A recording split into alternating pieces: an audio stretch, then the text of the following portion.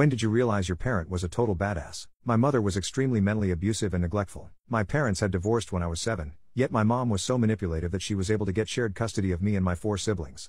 For the most part I spent 1 week with her and then 1 week with my dad. When we'd be at my dad's house, he would try to undo what my mother had done over the week we were there. He gave us love, took us to do things, fed us home-cooked meals every day. After we got a bit older we were allowed to choose which parent we stayed with and when. I think that age was 12 at the time when you got to make the choice by law, so my oldest sister chose to stay with my mom full-time because my mom's so manipulative. She would reward her for staying with her, with treats and things none of the rest of us got.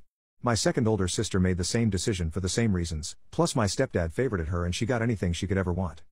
He did unimaginable things to her when she started staying there, but that's a story for another time. When I got to choose, I decided I wanted to spend exactly equal amounts of time with each parent because I wanted everything to be fair. But my mom would poison our minds against my dad, saying he did all these things he didn't do, trying to make him look bad to everyone. So eventually I started staying with my mom more, also because of the rewards. When I was 13, it came out what my stepdad had been doing to my sister. He was arrested immediately. My sister did a recorded phone call with the police and talked to him about it and he confirmed everything thinking it was only her on the phone. There was proof, and my mom said my sister was lying, sided with my stepdad, and never really visited us when the court said we were not allowed to go back to her house. She had to bring our stuff to us, which she never did.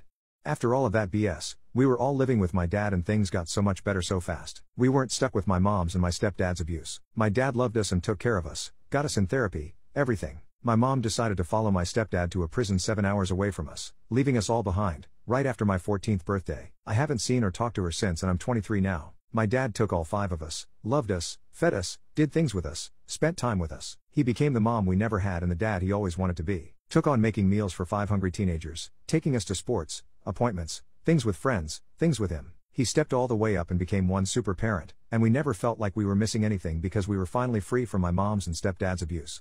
He raised us all by himself, even after most of us had chose to leave him and stay with our mom. When she abandoned us, he was there. He took care of us and he did it with grace.